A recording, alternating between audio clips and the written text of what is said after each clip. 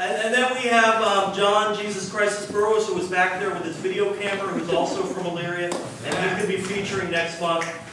And John, thank you for doing that. And without further ado, I will bring up Dan Provost from Worcester, Massachusetts. All right.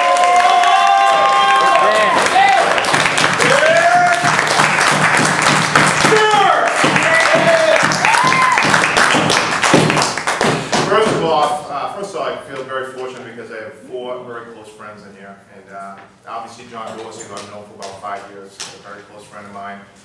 Michael Grover, who was on tour with us on the Beards tour, who I've known for a while. Alex Nielsen, who is one of the craziest people I've ever met in my life. And he's a very, very close friend of mine. And Casey, I've known for about 4 or 5 years. These guys are close friends, and in this world, you don't meet many people that you can consider close friends. And so I just want to pay acknowledgement to them. You're great people, and they pay me $20 to say that, so. We still love you, Dan. That's right. And I do intend to read this poem after you're done. So you still have a hamburger. That's right, and some spam. So. All right, first poem I'm going to read is called The Little Notebook. I carry my little notebook to the park, jotting simple observations, just to prove I can witness, to guess people wrong. Making mistakes about him or her is the most humane event in our psyche. It brings us down to the level of tragic hedonism, twisted and puckered out of forgotten kisses and stares. Yes, yes, I carry this little notebook in my pocket to understand failure, to accept it, but more importantly, to see all the budding traps an occasional man or woman may fall into. Stable territory in my quiet corridor, while hoping someday to return to a place where once my name was known, and my failures were accepted. Thanks. Yeah. All right. I was talking to somebody earlier about kidney stones, and kidney stones are a proof there is evil in the world. Oh, evil. And I was very fortunate because I had a beautiful doctor, and I called her Dr. Thong. And so Dr. Thong. Kidney stones is proof of the evil that exists in the world. So as I laid in a hospital bed and was told I had these awful items inside me, I was ready to click the .22 revolver that was waiting in my holster. The pain was so unbearable that a visit from Hitler would have been a better fate for me. Until this female doctor came in for an examination. She gave me a beautiful smile, showing the stones in my body via the x-ray that was taken upon arrival. But the best was yet to come. As I writhed in pain, waiting for her to tell the nurse to get me some morphine, heroin, or just a bullet to end the misery, she dropped her pen, and while bending over to pick it up, I saw the most alluring, sexy red thong cradling the crack of an ass that Hugh Hefner would die for. My agony, although still present in every movement I made, was now turning into lust for Dr. Thong, the exotic medic at St. Vincent's Hospital. As she explained how the stones would eventually piss themselves out after a couple of days, my Boston Celtics hat fell off my head and onto the floor. Like a child who was caught with his first dirty magazine, I gave a sly smile and politely asked if she could pick up the lid for me. No problem, was a seductive answer she gave me, and again showing the erotica shine in the lovely cheeks upon my eyes. Satin buttocks surrounding a flimsy piece of underwear that I was only privy to see. She put the hat on the table and whispered to me, "You'll be okay. In the meantime, we'll get something for the pain." Little did she know. Little did she know.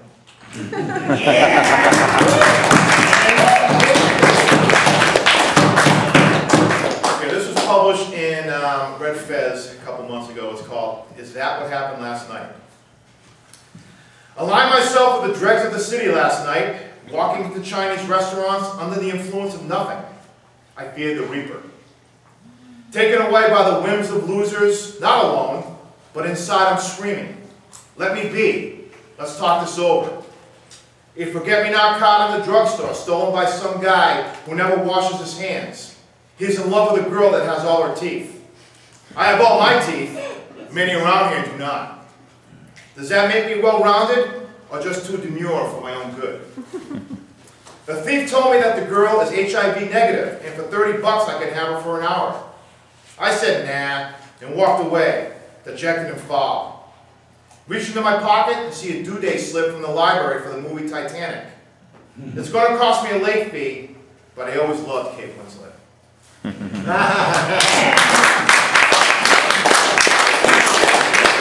My full-time jobs, I work in the graduate school at Assumption College. I'm a college administrator, believe it or not, and believe me, I surprised myself that I'm a college administrator.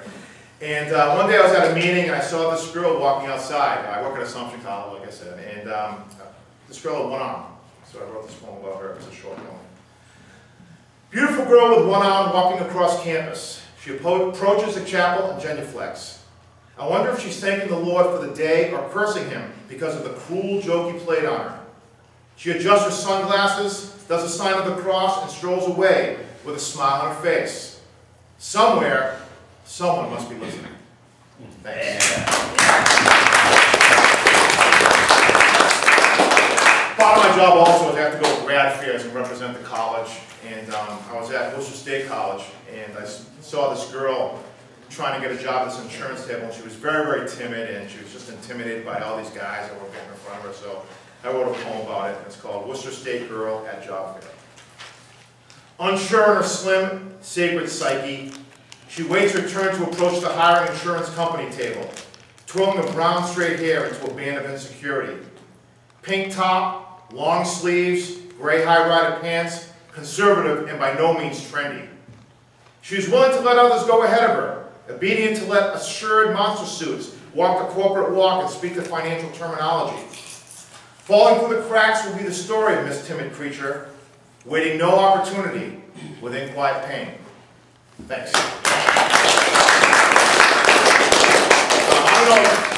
My brother's a musician. In fact, he's backing up the Allman Brothers next month in June. And I'm a big Government Mule fan. I don't know if any of you have ever heard of the band Government Mule. Yeah, great band. Warren Haynes, guitar player. And I wrote this. This was published, I think Jack published this in Deadbeat, but it's called Warren Haynes at 3 a.m. 3 a.m. boozy Government Mule music plays while staggering words dilate in and out of a dream.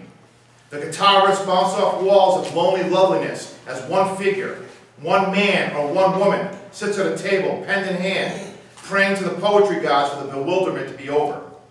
And off in the distance, where even the devil won't stay, are tales of long-limit stares and showdowns that bleed the souls of thousands who write, think, and die each night. The bass player strums. The drummer keeps a solid backbeat. Warren Haynes breaks into another directed solo. The Babylon Turnpike takes no prisoners. So bold. So bold. Thanks.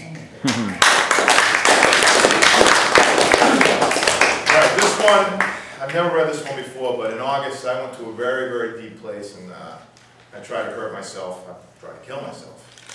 And which I'm sure we've all thought of, but I took that step. And this was published in Eddie Diego Verse Quarterly. It's the first time I tried to read it. It's called 4:22 a.m. Tripping on K-Pens. 23 Klonopin and a case of beer. Still, I talked the doctors into letting me go home.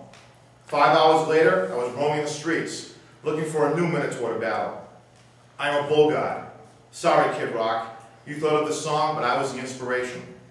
Not even trying to kill myself can stop destination anywhere. I defied death, went into the abyss, in my sleeveless shirt, with no tattoos, with no Samaritans of Mercy singing to me. Just an idea, a journey to authors seasoned in hell. I play slide tricks on Madness too, Rimbaud, but refuse to say uncle when the fire got too hot. Motives were never simple when the rain and the wind last 7 days and 32 nights. Staggering for a thought, apocalyptic lethargy while tripping on K-Pin, staggering through Worcester via painted post. Why do I think such thoughts? Knocking out bricks toward eternal love that pangs when I move to the slightest degree to the left. Because I want to be so good in spirit, but the combustible aftershock of a pleasant duration always leads me back to the mire. I'm sick of walking in the muck alone, tired of crisis and despair, a wanted creature of forced defiance, a slave of misdeeds I thought were true, just a minute in the sphere of existence. We all that, stuck, despite what she thinks, or he thinks, or I think. Games are for fools who never get to live twice. Only one chance at the precious. Never two opportunities. Only one. One time for clarity. Thanks.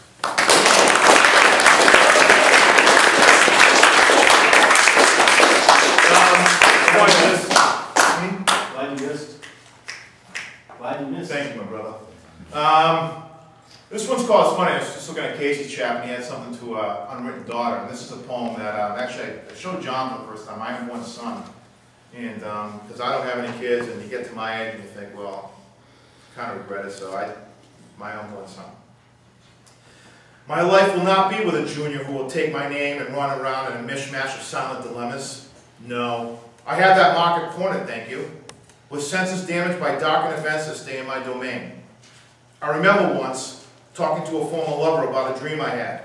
We had a son through telepathy, naming him Adelius. Adelius, she chuckled to herself. I like that name. She then asked me why I never had children, which forced me to reveal a broken past about parental wrongs done to me. I could never forgive myself if I made the same mistake, I told her coldly. She could sense the sadness in my heart, realizing I was more scarred than she thought. I'm sorry were all the words she could muster. So, my unborn son, you will never know the experience of being human, facing this world, and seeing how bare and unkempt it can be. It is better for you in the long run, however. There are too many false dignitaries and love-lorn, slow deaths upon her. The best thing for you is to never be born, to exist only in my older regrets. Maybe to find other adults more willing and courageous than me, that will conceive you within the ideas of love, warmth, and caring. This is the only advice I can ever leave you, the only substantial words I can say, my unborn son.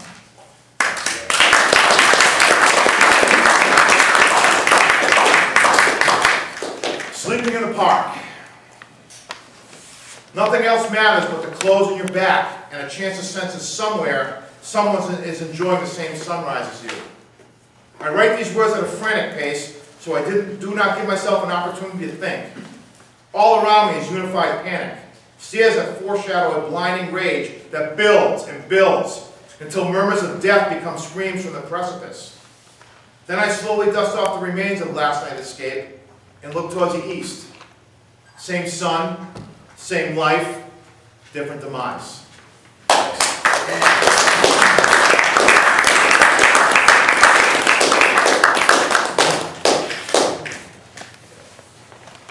I will read.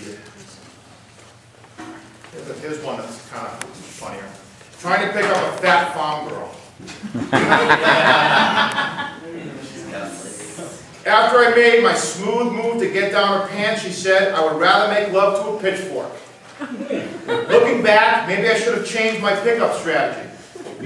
Telling an obese girl that you would like to go home and swap some fat might not be the phrase I should have used to help me get laid. Unless, of course, we're going to get real kinky and make love while bathing in lard. Thank you.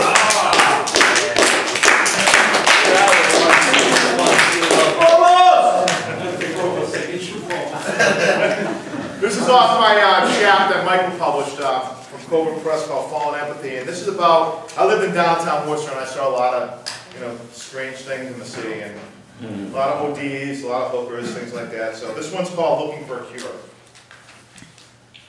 So I'm sitting on this West Park bench, waiting for bus 21, and I wonder if the disillusionment I feel radiates all around the teenagers while playing hooky from Doherty High School. They look at me, but since I'm a pretty big guy, they either pass me or stare down at their shoes to save face from the gods of toughness. Another day of hard adolescent prayers were answered. I'm still watching for the bus when a homeless guy who has no pride or morals slinks up to me like a wet rat in the rain and asks if I have $1.20 for a ride to Franklin Street.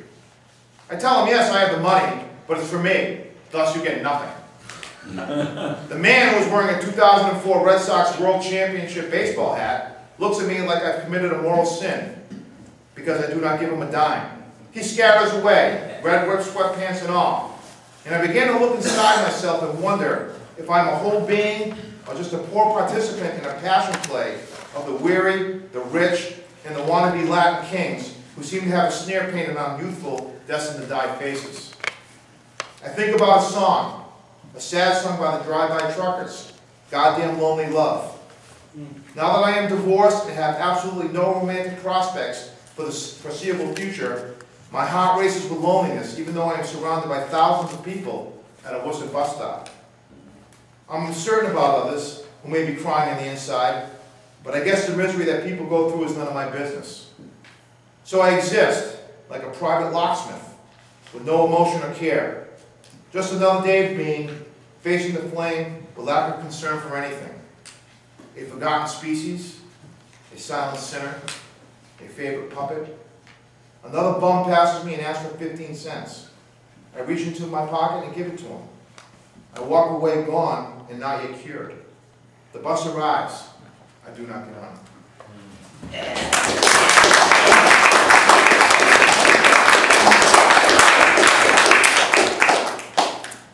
How much time I got? Oh, you're good, Dan. Okay. Don't worry about it, man. I'll read about 2 or 3 more. No, you can do what you want. Okay. Any beer? You drink all the beer. That's right. It's in more of my room. Talk to you later.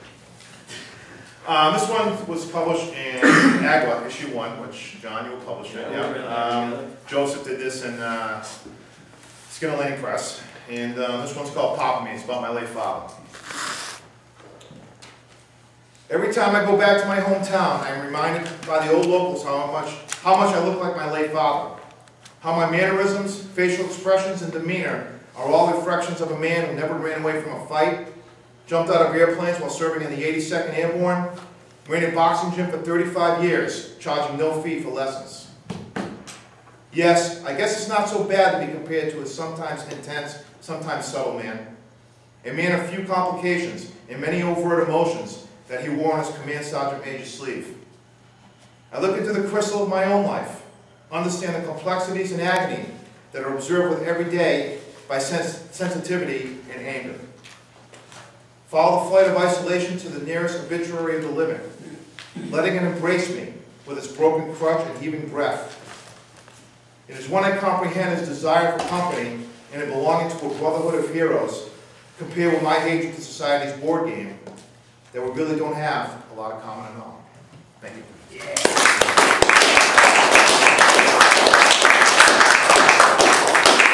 The same magazine, this one's called Rootless. Certainly, you never had it. Yours was an excursion filled with ambidextrous on-the-road episodes and spur-of-the-moment decisions that led to loss of what is deemed sturdy.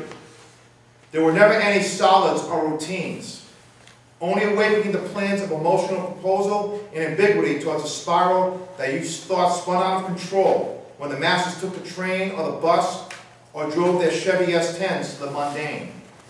Certainly, you never had it.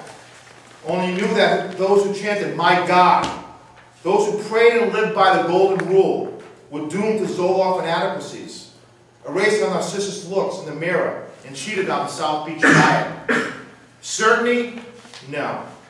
As you shared no followers, pretended to no one, felt that the only certainty there is a certainty of a parallel universe which you want to observe.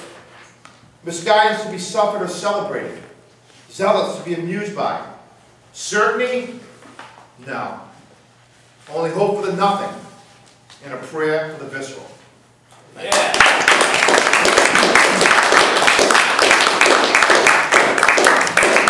Okay, I'm going to do 2 more, and then I'm going to get my ass off it. So. What book is that you have there, Dan? Oh, this one is Weathered Woman, which was made by a gentleman by the name of Alex Nielsen. He published it, and it's on sale. 2 for $10. On sale. I've also bought this for beers at the Red Baron Pub, by the way. That's fine. That's why I get so many copies. That's excellent. This is a true story. This is a woman I knew. This one's called Psychotic Slut. So, fashionably observant and morally confused, she loves the young boys with the passion of a cheap goddess. Her small hands scratching nails down a muscular back. White summer dress now thrown on the floor. She will love, then hate, spit and chew until it's time for the senses to appear. Then she will praise this ritual of folly again, with her seduction mask matching the crucifix that dangles between her breasts. Thanks. All right, one more. One more here. Let's see. Okay. Damn woman asking me questions, and again, this is from Weather Women as well. Am I real? Oedipus Mask asked while tripping on acid for the 9th time in her life. The internal question, I answered, and then headed toward the church exit. Went home to masturbate and ponder when the phone rang. Am I alive? Esther Greenwood asked, panting and choking from gas fumes that radiated from her oven. Not much longer, I told her while I cleaned up my mess and then turned on a plasmatic album. Then someone entered my room, a black woman who was dressed in a maid's outfit. Am I free yet? Old Dilsey asked me as I turned down Wendy O. Williams' screams. I don't know, I said. You might have to ask Rita Dub that question. As Dilsey left, I locked my door and turned off the turntable, wondering what other women were going to ask me questions I had no answer for. I clicked on the TV when a naked Vietnamese girl appeared, running down a street that was cluttered with dead bodies and bullets being fired. To my surprise, she stopped quizzically, stared at me and asked, will humanity ever come back? I didn't answer at first. Instead, I went to my closet, took out my .45 Colt, put it to my head and responded, no. Never will humanity come back. I don't know if it even existed. Clang, clang, clang. Thank you.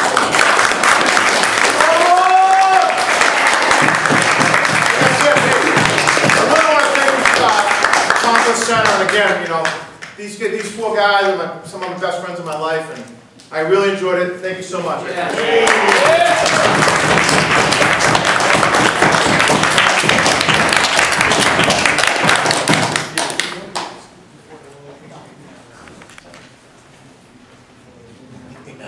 Now that's pretty. Yes. All right. Thanks.